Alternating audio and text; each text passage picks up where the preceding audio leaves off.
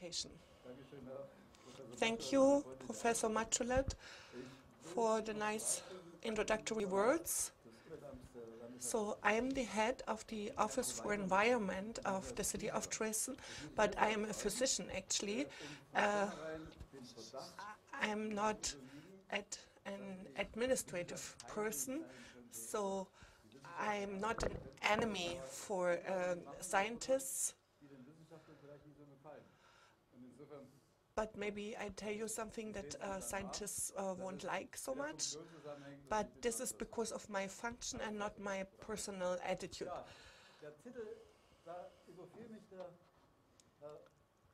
So when I thought about the title, or Professor Bernhofer asked me if I can tell you something, what you learned from the REGKLAM project, and that's why the title is What Have You Learned from the Climate Adaptation Project. Auch wieder einschalten, die alte Geschichte. So, was haben, deswegen sind Sie Professor, habe ich ja gesagt. So that's why you're a professor. Was? Das geht immer noch nicht. Also So it's still not working, so we have to try it again. Jetzt vielleicht? Maybe now? Also dann nehme ich die Maus und Sie gucken mal. Maybe I use the mouse. Rechts ist. On the right hand side. Okay, the button on the right hand side. So I changed the title a little bit. What are the lessons learned that we learned from the climate adaptation program? So 3 years with REGKLAM, not past REGKLAM, but with REGKLAM. So we don't say past, it's a program, and the program is still running, and that's why it's already the first positive issue. And what are the lessons learned from the implementation of this program? So the agenda, first I tell you something about the time before REGKLAM, and then I talk about this project. Many colleagues took part in this. Professor Bernhofer, Professor Macholet were the lead partners with the Technical University of Freiberg and Dresden, the Institute for Tropospheric Research. So many scientists were part of this program. Then there was the State Office for Environment and Geology. And then the practical partners, this was the city of Dresden, the Office for Sewage System of Dresden, and also economic participants.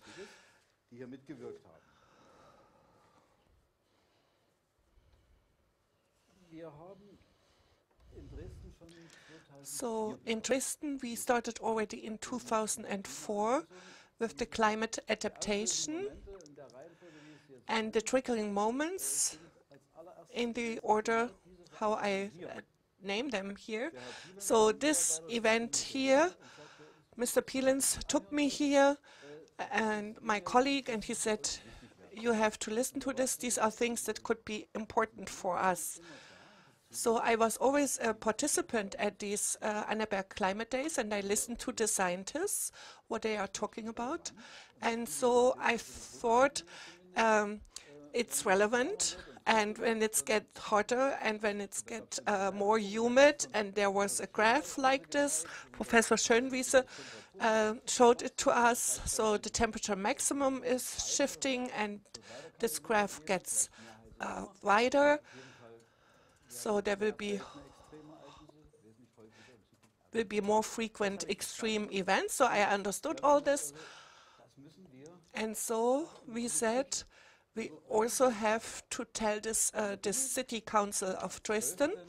And so on the 12th of August in 2002, I went to the City Council, the Committee for Environment and Municipal Management, and I talked to them and told them what I learned here.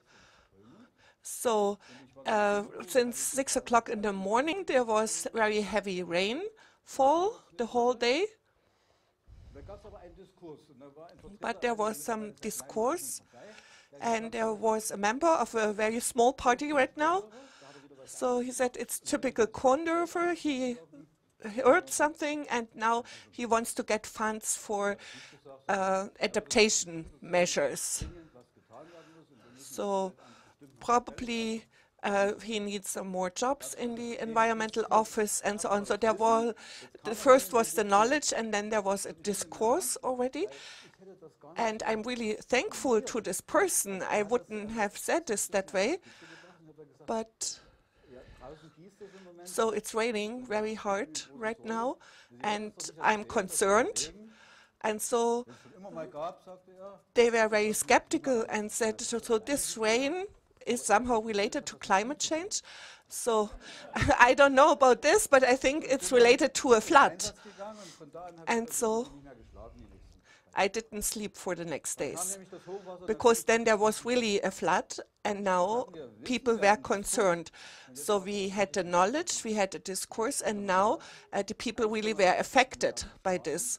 3.5 billion of euros of the damage, and it was not because of the river Elbe, but the smaller river Weißeritz was more dangerous. Actually, you only have a warning period of 4 or 5 hours, so you cannot do much about this, and that's why I was very interested in this 5B weather pattern.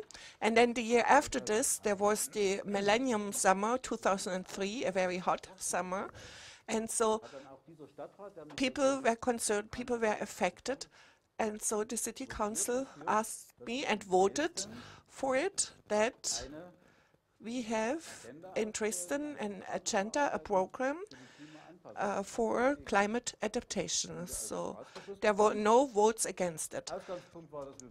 So we talked about our measures for climate protection. So that means to reduce greenhouse gases, but then measures were added how we can adapt to the changing climate, especially the landscape plan, vegetation, adaptation measures and steps. And so we were the first city that had a decision like this of the city council. And now we wanted to generate this concept. And in 2006, I was in this committee, and I suggested something there, and everything was already in there that we used later on. So all fields of actions were named, and we already suggested measures, and we already started to implement these measures. For example, a new drinking water protection zone. It was a preventive measure. So this is very important, because you can only find this where there is no settlement yet, where there are no buildings yet. And so this was very hard to find in Dresden, an area which you can use as a drinking water protection area. And later on, we found out how important it is to have this complete redundancy of the water equipment. So if you have a lot of radiation in summertime, in early summer, and maybe the year before or 2 years before, extreme precipitation, so that there were a lot of nutrients in the water reservoirs, and suddenly you cannot use this water anymore for drinking water, because the filters are clogged, or because the water is really poisonous. So with this knowledge of 2001, 2, and 3, starting with the Annaberg Climate Days, we used this knowledge to implement all these measures. So I'm very thankful to this event, and also to the State Ministry for the Environment, that they put this topic really on top of the agenda, and also they won Mr. Küchler, who really was working with this in Saxony. So as a city, we would not have been able to get this far without the knowledge. So it's important to have knowledge and to have the administration and not and enough people in the administration. Then you can take preventive measures and you can build up such a concept. So this was the aspect of the city of Dresden.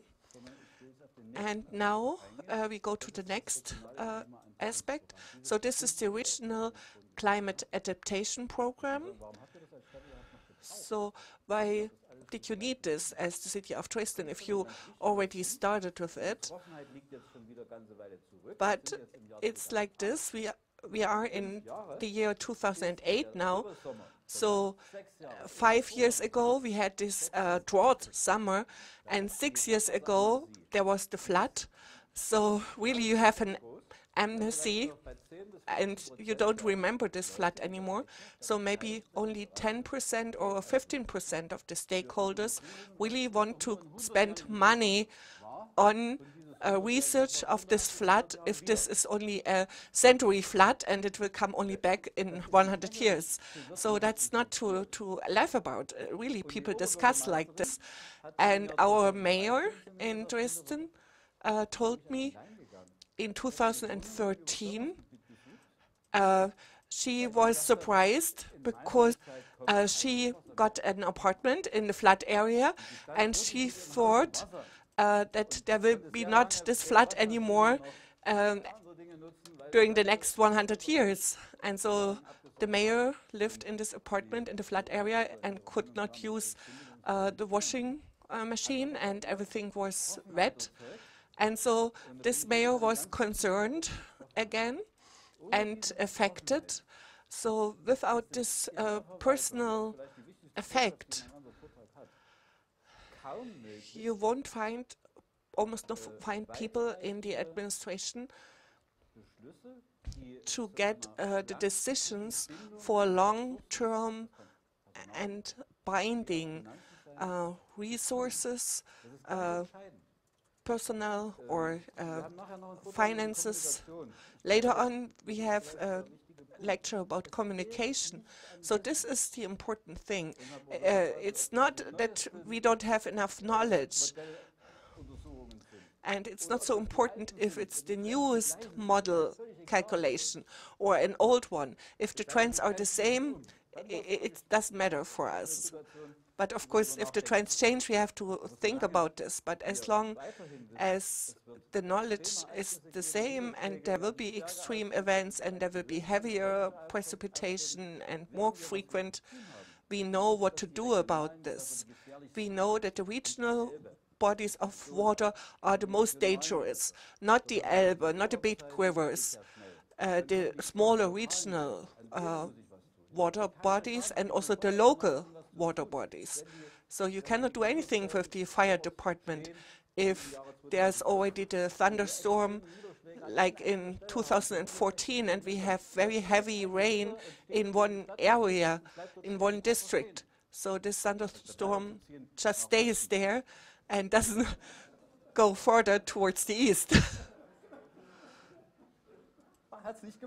So the thunderstorm cells just stay there in one area, and so you cannot get prepared to this. We need preventive measures now, and our members of the City Council understood this, and because of this discourse that we had with more people, with politicians, with people from the economy, because of this REGKLAM project, the aims really were spread to more people and decision makers and stakeholders. So this was the most important task of REGKLAM. And the second very important success of REGKLAM was, it was not a project where only scientists were working, and they reported their results, but the scientists worked together with the stakeholders. The stakeholders were really integrated into the project. So after finishing this project, they didn't have to transfer the knowledge to the people, but the knowledge was already there because all the people were part of this project. So this was very important for the implementation of this project. And now I've got the green book so that you see what we've did. It's a big book, a lot of knowledge in there. So how will the climate trend look like for Saxony? So that's the work of the Technical University. So the social boundary conditions in the region and a whole catalog of measures for individual areas and sectors. So the most important sectors are these. So these are strategic topics. So, for example, the topic nature protection and biodiversity and protection of human health. So we didn't find any partners in the practice that really wanted to work with this and continue this topic. So the nature protection tells us we protect the nature as it is now. We want to conserve it. If I will work with this topic, I have to accept the process. I have to accept that the nature of today cannot survive for eternity if the outer boundaries change. So I'm glad that there is Nabu here, and Mr. Mann, please listen to me, because I praise you. So I'm very happy that you are open to this process. So that's really nice. So the protection of human health, the healthcare people think that's not a topic for now. We talk about vaccination, or we care about vaccination for this year. So we cannot do anything about this. But it will be a topic in the future. So when we worked with this program, there were a lot of people involved over a time period of 5 years. And many parts of this Klimmzug project were taken out and were even integrated into the federal measures with the building law and the climate protection amendment. So things are now the basis already what we wished for. So this big project Klimmzug really could be successful there. And we got a decision of the city council that this will be implemented. And so the city council was already very cautious. In 2004, they really wanted to do the project and they want to implement everything. And now they said they will check what they will implement. And when we talk about checking, then maybe there are developments that we don't have to do this at all. But a team was founded, a work group, but we actually had this team already because this was the team that worked with REGKLAM together. So when we talk about implementation, we concentrate on the things that we did in the city, but I will also talk a little bit about the region. So especially the Regional Planning Association is implementing all this in the regional plans. There are certain areas, certain aims, and certain basics named. And since we work together with these colleagues, a lot happened. So in this central program, it's called Integrated Regional Climate Adaptation Program for the region of Dresden.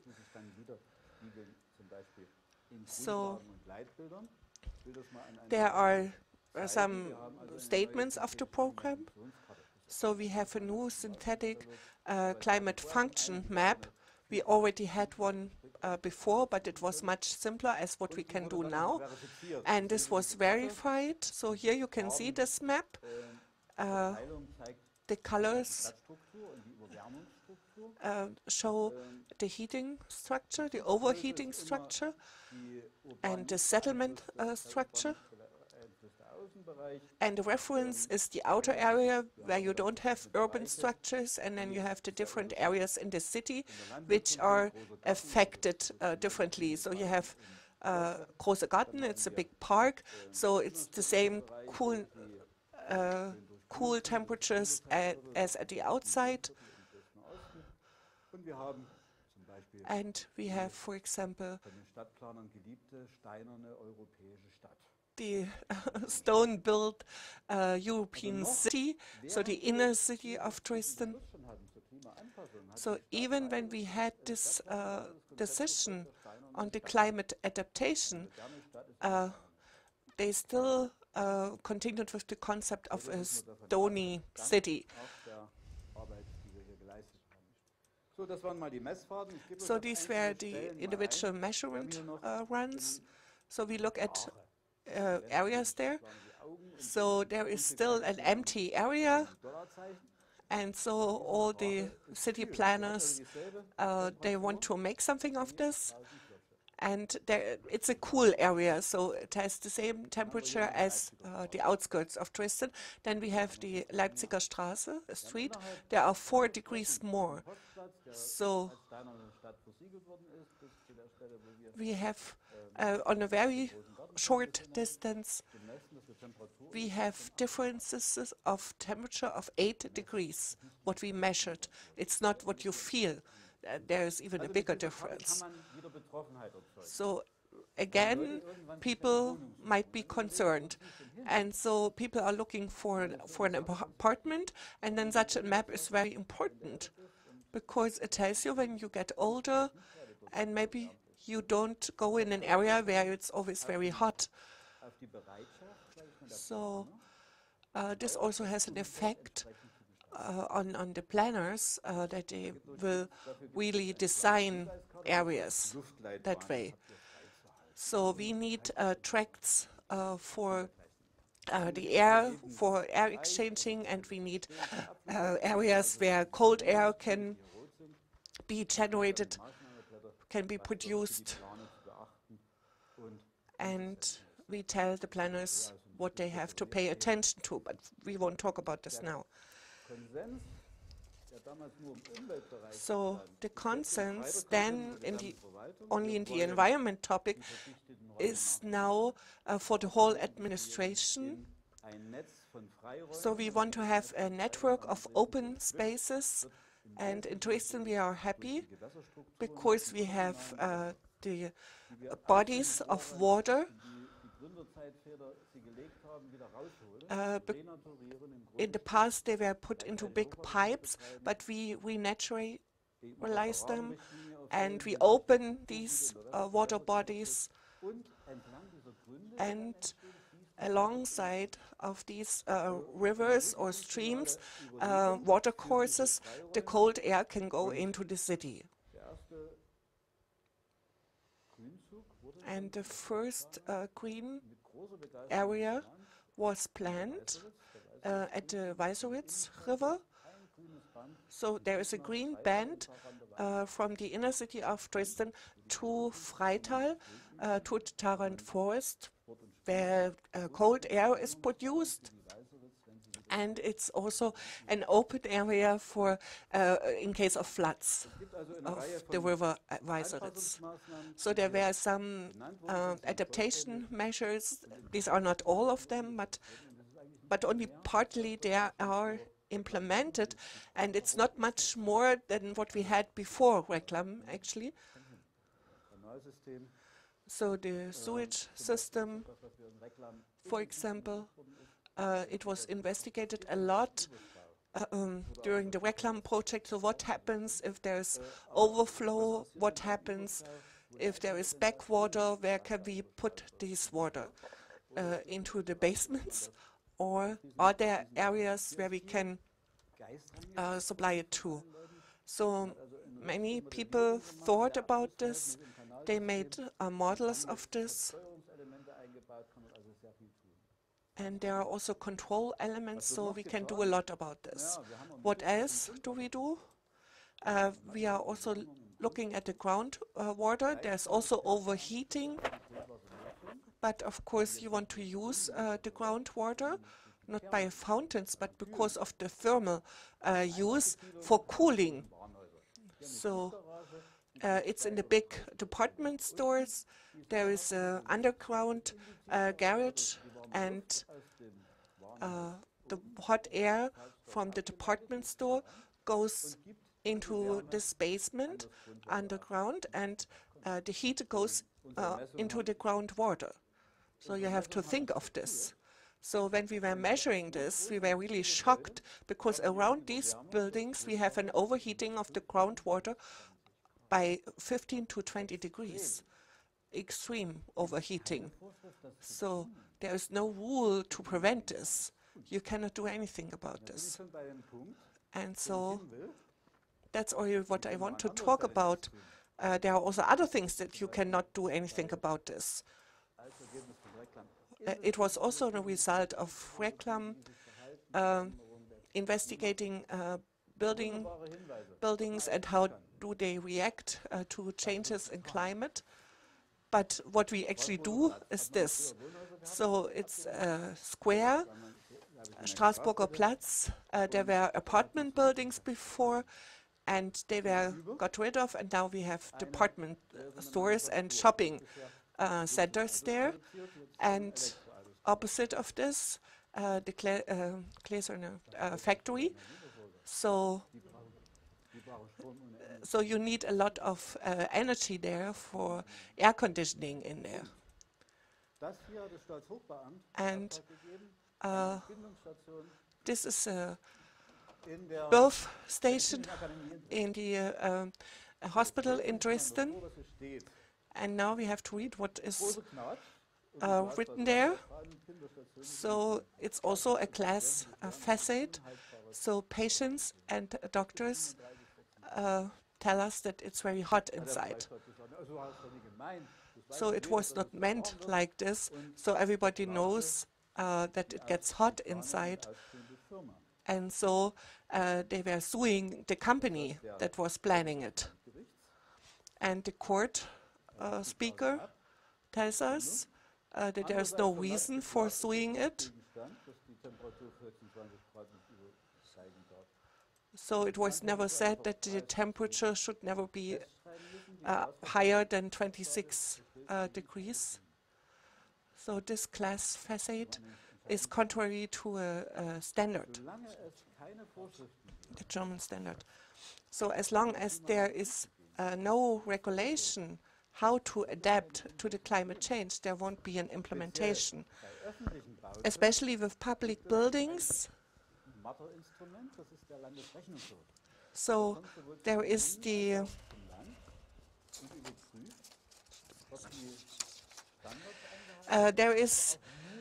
Regional Court of Audit, and they will check that the standards are really kept, and everything else means that you spend too much money. And that's why we found out that we had a lot of success for transferring knowledge. We made up a concept, we had a good regional cooperation, but we were only successful for preventive measures where there is a legal basis for it, so that there is something preventive in the law, for example in the water law. But less success for the binding building planning, and almost no success in civil engineering and building, because there is no legal basis for this for preventive measures. So we cannot change anything for roof building or anything because it's not part of the standard. And still, the climate change topic is an environmental topic still.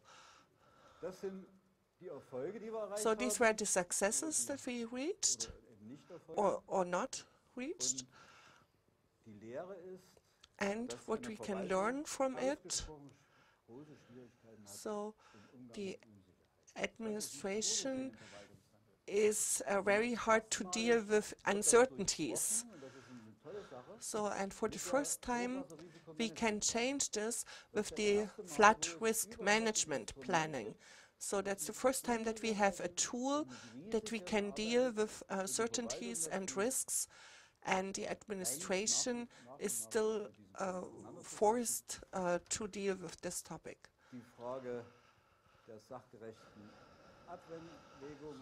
The question of financial implementation and this weighing. So for the addition of our work, we actually needed lawyers. We should have needed lawyers. Of course, we would not be finished with this project by now, but so we actually need Klimmzug 2. So things that we know now, we have to implement this to have a legal basis. And I hope that maybe there are also approaches of the state to the federal government. Thank you.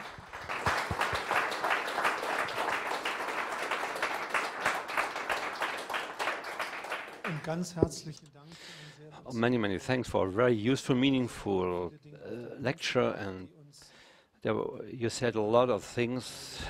We actually co-work with the large project you mentioned, so you actually mentioned some of the topics that were very important also for us. It's a project work, and we knew about this while working on the project.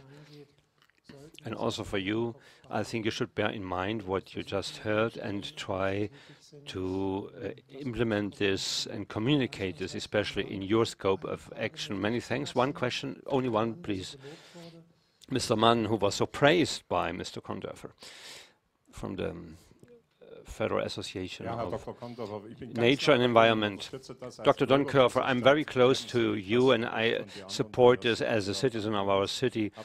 Many thanks for having such a so much circumspection on behalf of a head of a city office, but the administration is not alone and cannot do it all on themselves, because the citizens and the people on the spot should be involved. If you find a poster outside, I have it here as well. The KfW Foundation actually supported us for this in order to support your work. And as to water bodies, we have the Geo-Blue catching, the catches of the Kites Creek and the Priesnitz Creek.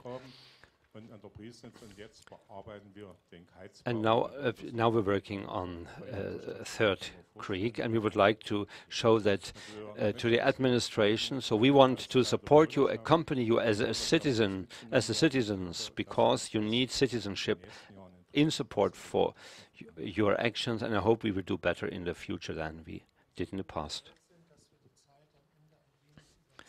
If you agree with exceeding the time limits, then we can accept a second question or further questions. I'm Matthias Paul. I'm landscape architect from Dresden. Many thanks to you personally. In 2006, you told me, I was in your office, and you told me, Mr. Paul, yes, do it roughly, coarsely for the city in order to create kind of corridors, to have an open construction and to allow circulation.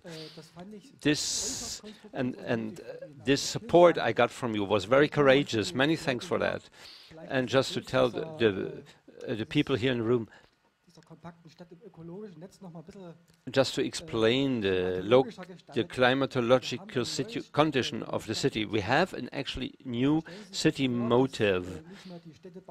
It's not about classic urban conditions, but environmental aspects being more in the focus of urbanism. We have kind of condensation cores with a pulsating urban planning surrounding. We have a flexible urban tissue that is flexible to respond to impacts. I think that will be the city of the third millennium. So the Central European city is no longer the brickwork city, the city of stones and bricks, but it's a pulsing city, able to respond and to absorb, a resilient city.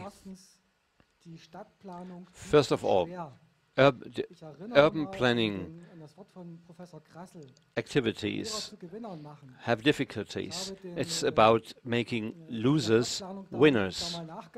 I actually went to the offices and I collected 2 answers. It's not possible to run green cuts through the town. And another argument was we would need a Rockefeller to do this. I think these are 2 deformations we have, 2 kind of diseases we have. That is contradiction or resistance to the new processes. The new processes should be researched, investigated into, but it cannot be researched because we do not have enough knowledge to be able to do this. But I have an idea of a pulsating city with microprocesses. Every drought, every event of any type, every occasion causing smaller scale changes in the city, all those events, incidents should be analyzed across the surface in order to organize a continuous adaptability process in order to support the strength of the city as it is today, but we do not have enough knowledge on in the climatological terms. We already spoke about the air streams, cold air corridors in the city. It's not just about the water bodies, but also the volume flows of cold air flowing through the city. That means not just near ground streams and flows of air masses, but we have 3-dimensional patterns, structures, showing very interesting and promising constellations. These circulations are higher and even towards the city center. And so I come back to your actual topic. We do not have the actual knowledge how to make good use of the existing airstreams, airflows, in order to adapt our cities. So we need to research that, convey the knowledge. Very briefly, I'd like to seize this opportunity in order to maintain the knowledge of the Klimstedt project. A climate change server has been set up where a lot of documents are collected, maintained, preserved in cooperation with the university press. This because we had a lot of requests. You can find us in Google. So that means the knowledge base has been collected and will not be lost. Very